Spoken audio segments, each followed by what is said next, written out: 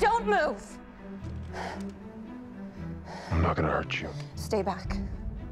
My father's a cop. You are making a huge mistake. I'm not the person you think I am, and I need your help. Peter Declan is gonna be executed in 48 hours. I think he's innocent. Declan's wife was gonna blow the whistle on Jason Brodeur. Brodeur had her murdered. There are 1,000 lawyers in Sterling City. Why me?